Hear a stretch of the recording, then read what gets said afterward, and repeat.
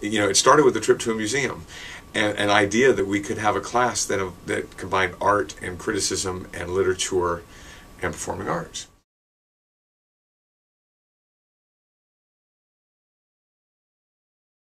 So we spent the first year really just compiling an enormous amount of research on him and his life. And then we all just kind of compiled it all, talked about what we want to do, and turned it over to Mark to write a play. So Villard, when I wrote it, was influenced a lot by the work that Andrew did, and the female characters who were in there were directly related to Becca and Kate, because I was going to have one female in before, and Kate joined the class. The play had two females, which is sort of exciting, I think, in terms of that sort of project. Really, what I felt was the most inspiring of it is listening to other artists outside of my field tell me how they view art and what art means to them.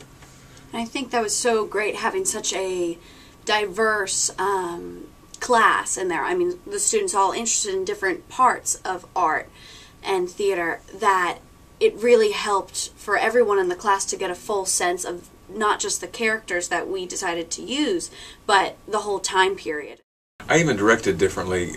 Usually I have something in mind with how I want people to go, and I remember I turned to you guys and said, you've had a big part in this. I really want you to take a part in shaping each of the parts that you played. So, both Kate and Andrew, what you saw up there wasn't a director's predetermined vision. It was a year and a half of what it means to dive into this material. But after a year and a half, you develop a certain level of trust that you can't do in a semester, I think. There was such an immediate sense of trust when we started doing our rehearsals that I've never experienced before in just a regular, we're going to put on a production of this story, because we had such build up to that. I love a class where they help you write the syllabus. I love a class where we say, do we need to do this? No, we don't need to, and you trust them. I love a class where you can say the next two classes are dedicated to music, and Jeff Russell and Dr. Goodstein are going to play with music of the period, and we can listen to it. We had these crazy ideas, and we didn't use any of them, for the two classes, but we learned so much about music of the period.